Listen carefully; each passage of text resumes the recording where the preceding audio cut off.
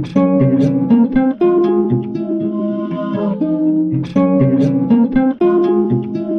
do you think, just out of interest, about the latest thing that we're hearing about in the States, is this sexting stuff? Yeah. I mean, from the work I do with young people, I think there is a concern there that they are, and you mentioned it before, putting all sorts of pictures up, and what do you think about the tomorrow or the 2 or 3 years on? Well, I agree. I mean, when my kid, I mean, I did stupid things, but I didn't leave the same permanent record that my kid will. Yeah. And when my kid does stupid things, one of the things that I'm really concerned about is that she's going to leave that permanent record. I hope that I can infuse her with the media literacy, not to do no stupid things, because being an adolescent is about doing stupid things, but rather to be aware of the immortality of information that finds its way onto a network, and the fluidity of that information. And I think that the way to do that is not to say to kids, you can't ever use social media. I think the way to do it is to sit down with kids and say, look at the way that this rumor, not even a real thing, look at the way that this rumor flooded through your social network. I mean, today we have sociologists who've gone completely gaga over social networks because, you know, sociologists used to be soft scientists, right? They used to just look at behavior. Now that they can count things, they're proper scientists. And so sociologists are off there plotting the social graph and watching how information diffusion works, and that's really fascinating stuff. It's stuff kids can do, right? You could sit down with your kids and you could say, right, last month this school was in turmoil because of a rumor about some terrible thing that some student did, or some health risk, or someone had cooties or swine flu or something else. Let's watch the diffusion of that information. We have the social network, right? Who wants to volunteer to go through your email inbox, your IM record, your Twitter stream, and tell me about the first time that appeared, and when you heard it next, and how it mutated? Let's do a big class project and find all the ways that information spread, and then say, now, who here was thinking about putting a naked picture of yourself online? Look at this diffusion of information, right? Look at what's happened here.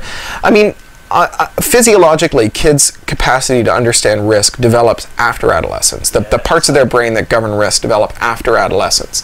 So kids don't have the same appreciation of risks as adults, and that's good, because otherwise you wouldn't take the risks that cause you to, for example, tell your first lie of consequence, or do your first noble thing, or do any of the things that really are incredibly brave and foolish, that are like jumping off a cliff and trusting that you won't splat when you hit the ground, that really characterize adolescence, the series of really dangerous decisions that you have to make to become an adult. So informing kids about risk really involves frequent reinforcement and examples from their real life. And if you can turn the thing that they're already obsessed with into a tool to teach them to use it better, rather than telling them that they need to stop it. You know, telling kids that the thing that they love is wrong is probably a non-starter. It just not because of the morality of it, but just because of the practicalities of it. Telling people stuff that they love is wrong doesn't work very well.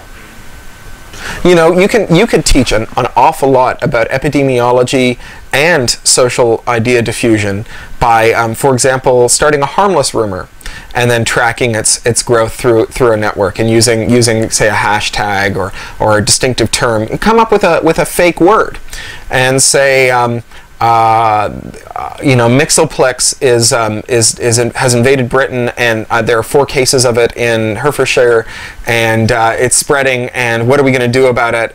And come up with a bunch of characteristics that it has, and that term is a nice distinctive term, and you can Google it and watch it diffuse, and have a daily class project to watch the diffusion of this piece of information. Have a website where you describe what you're doing, so anyone who Googles it intensively enough will find out and discover what the experiment's about, so it's nice and ethical. But just watch the diffusion of that bit of information, and think about how a flu would spread, right, from person to person. Then think about how an idea might spread from person to person. Then think about how a naked picture of yourself might spread from person to person. I mean, I think of the sexting, the real tragedy of the sexting story is that they're prosecuting kids for taking pictures of themselves as child pornographers.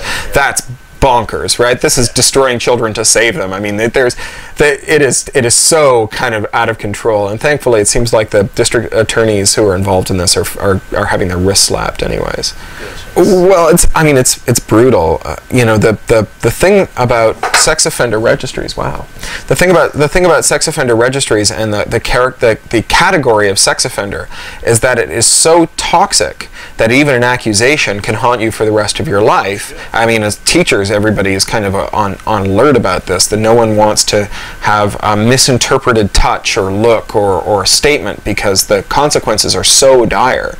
And to take children and to plunge them into that world because they do something stupid as opposed to something that is an actual sex offense, and to have that follow them around for the rest of their lives, I can't imagine a worse way to protect children, and this is all under the rubric of protecting children.